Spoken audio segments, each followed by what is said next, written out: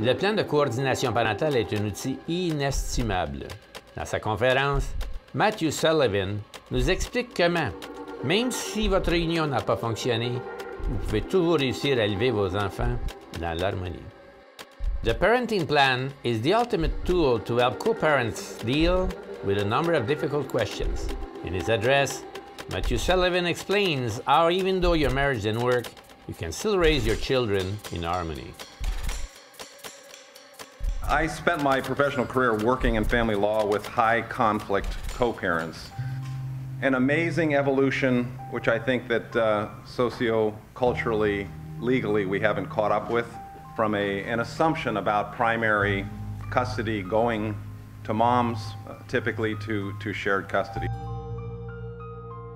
And that's 2006, and I would think in the last 11 years, we're looking at predominantly shared custody as the presumption.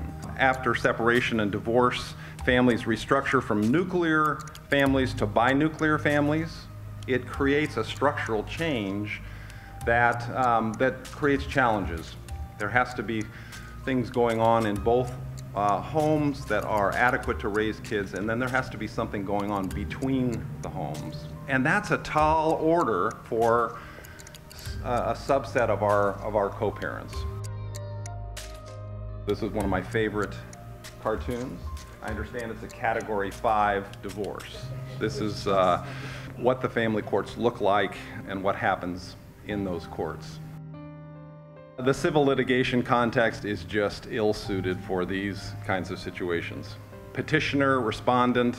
I was in a trial last week, and when they start saying petitioner, respondent, I don't even know who they are. You know, it's like dad and mom, right? Basic problems in the court, delayed outcomes. You want a trial in Santa Clara County, you want a hearing, 6 months. I can tell you, nothing's good is going to happen during those 6 months. The expense and the resources obviously are problematic. Co-parenting is till death do you part. Whether your marriage obviously didn't last, your co-parenting will last. And if you have a model that assumes that there is a dissolution where the parties involved in that litigation will no longer have a partnership, then who cares whether you create carnage, you know, in the process? Things don't wait. Kids don't wait for decisions to be made. They need to get into camp. They need to get into school. They need to have medical care.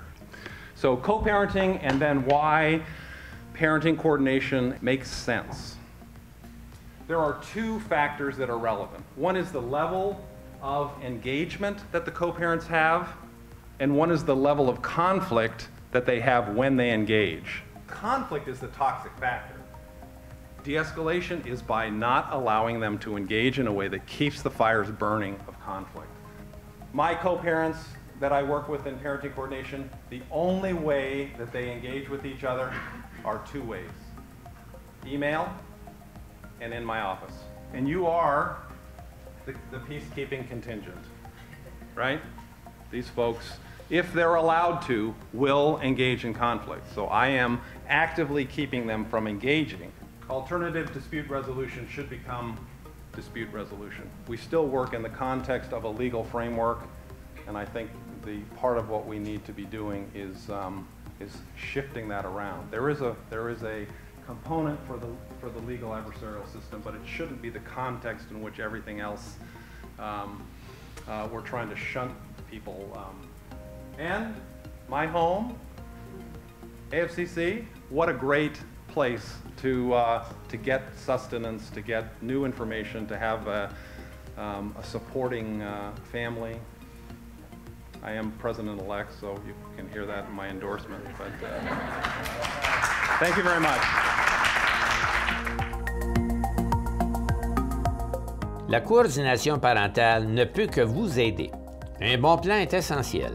Trouvez toute l'information à ce sujet dans la conférence complète disponible sur notre site Web. Parental coordination can help you, and a parenting plan is key.